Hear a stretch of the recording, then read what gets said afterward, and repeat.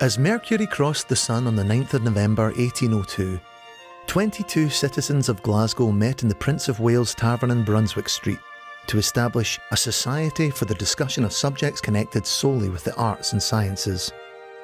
This was the first meeting of Glasgow's Royal Philosophical Society.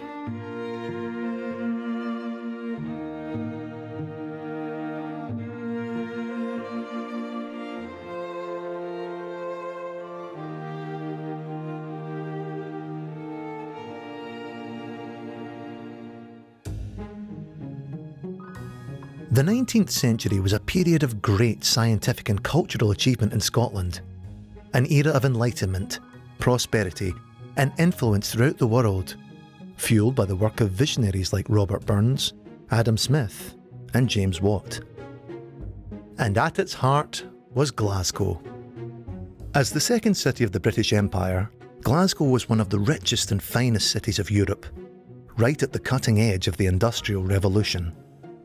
It was at the forefront of everything, wasn't it? It became the second city of the empire. It was on a river which led to the shipbuilding industry, it led to dredging, the introduction of railways in Scotland. Glasgow's always been a chancer, I think. It's just always pushed the boat, it's broken the rules. It's always just shot for the stars, actually. It's been a brave city and it kind of suffered the knocks of doing that, but it makes it more human, I think.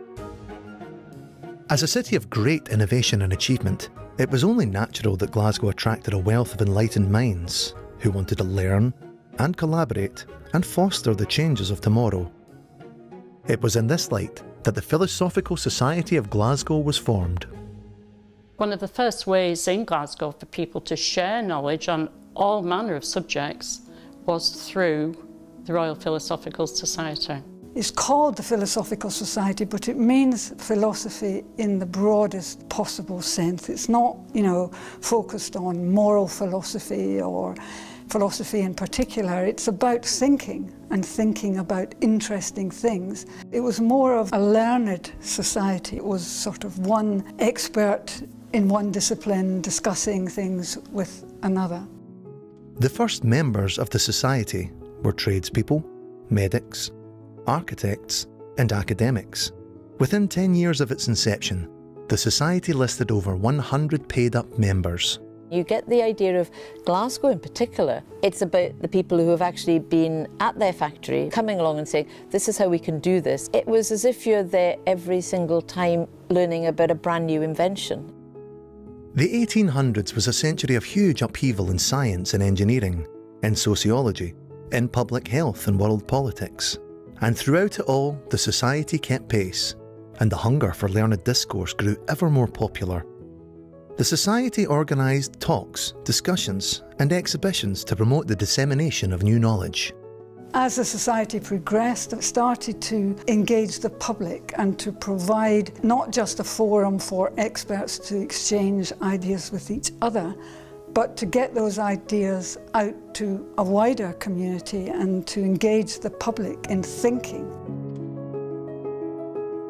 With the approach of its centenary year in 1902, a royal charter was granted in recognition of the society as an institution of great influence. And henceforth, it became the Royal Philosophical Society of Glasgow. Well, many prominent people have given lectures to the society. These range through artists, poets, economists, politicians. Harold Macmillan, for example. Amongst its presidents, there have been many prominent people. Probably one of the most notable is Lord Kelvin. As the society grew, it also had honorary members. Rutherford, Einstein. Society covered electricity, it covered the Forth and Clyde Canal, it covered the bringing of water to Glasgow, it covered developments in public health, in sanitation. All of these things are recorded in the archives and in the proceedings of the society. I think it's a treasure trove of information. I was astonished at the quality of the lectures and things.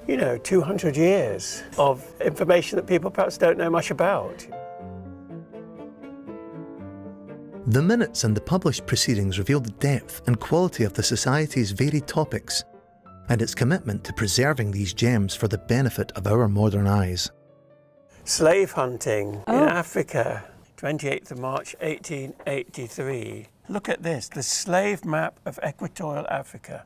Talks on blood serum, Antarctic minerals, charcoal. Yeah. Experiments with manures on oats. There's another one. Oh. Manures on potatoes. There were 5 separate talks mentioning the comparative value of manures. 5. Marriage is good for your health. Or is it? Or is it? I've come to this. What do you think this is, Pat? Look. More and more and more sound and speech waves as revealed by the phonograph. Of course you've got phonographs starting to enable people to record things. But what I think is so beautiful is to put all that in, carefully concertinaed in, you know. The Society's lectures have continued to modern times and modern speakers, who carry on the founders' interest in not only speaking on important subjects, but also using this platform to inspire and enact change.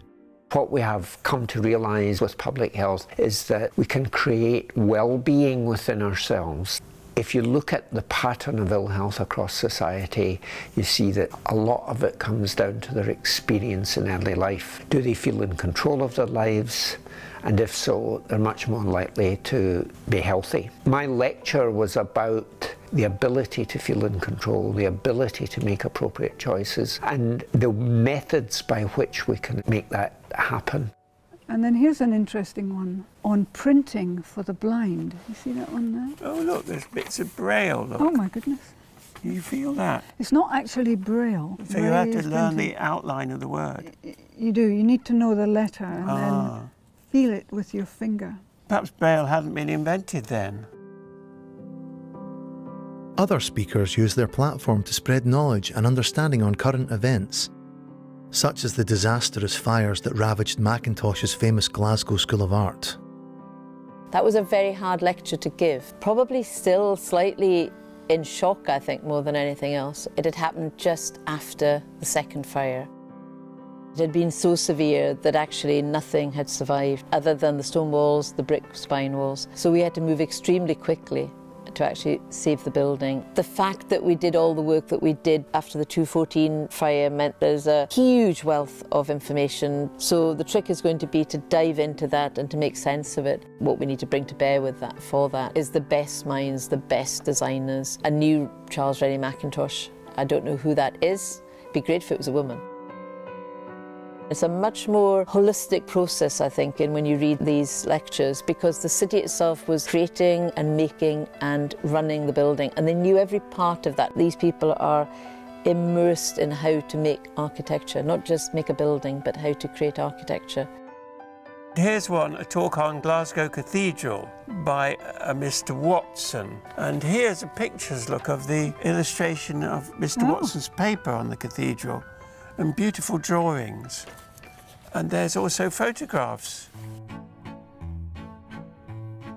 It's clear that Glasgow is a very, very proud city in terms of its city fathers. The generosity or the magnificence of those city fathers, putting that back into the structure, the adornment of the structure of the city in the 19th century was phenomenal. You know, we had a city that would stand parity with anywhere in Europe, I think, in its day. Glasgow's advancements across public health, architecture, and many other areas helped to achieve international renown. And there was no area that defined Glasgow's successes more than in the field of engineering. It meant civilization, progress, a job, money coming in the door. It meant advances in so many things. The second city of the empire, major shipbuilding centre, major railway centre, the introduction of the piped water supply in the mid-1800s from Loch Katrine. That improved the health of the city no end. You know, the idea that you would go out to Loch Katrine and build a huge pipeline and bring it into Glasgow, that must have seemed a bit weird to some folk at the time. But it was what was necessary, and you can see from the lectures of the Society that it was discussed and its impact evaluated. The Philosophical Society has addressed these sort of issues. It's an important place where people can come together and find out more about it, and we can create a movement that begins on the basis of science and deeper understanding of the issues. 1896 was the first women's lecture, and it was by a wonderful woman called Margaret Irwin, who went on to campaign for the establishment of a trade union congress, one of the first suffragettes in Scotland. And she's given this great lecture, and it's buried in our proceedings. For all of the Society's enlightened thinking, they were still, inevitably, of their time when it came to their consideration of women. The Society originally did not have any female members. That's not surprising. Intellectual pursuits when the Society was founded were a male endeavour. But it was during the First World War that women moved into occupations originally held by men, and their value to society became recognised. And they reformed their constitution to remove the word society for learned men and to say it was for persons. But they didn't really think persons included women originally, and it wasn't until about 1928 that they decided, okay, persons can include women, and the first female members were admitted to the Society in 1932. I think probably one of the reasons why the Society has persisted is because it does embrace change. Change in attitudes, change in the sphere it covers, change in who its members are. It stayed broad, it wasn't narrow, and it's remained like that. The Society nowadays, it's moved away from being discipline focused. It now covers a massive range of topics, from history to science to architecture to engineering to health. If it was just, you know, contemplating its navel, then everyone would just turn away from it. But it's challenging the outside world in a positive way, and it's got to keep on doing that.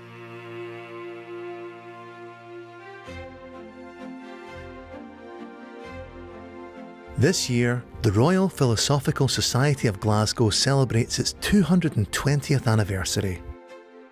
Over 2 centuries of unbroken commitment to sharing knowledge and unpacking the complexity of the modern world at every stage of the Society's existence.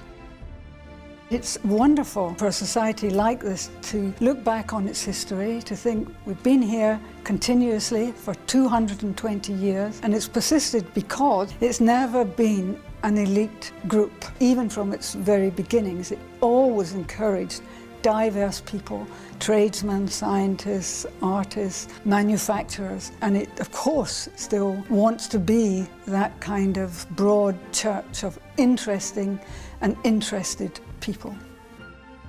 For young and old, a society like ours is where you can come and get information that's reliable, but you can also put questions, you can challenge the speaker, and you get your mind broadened, your perspectives broadened.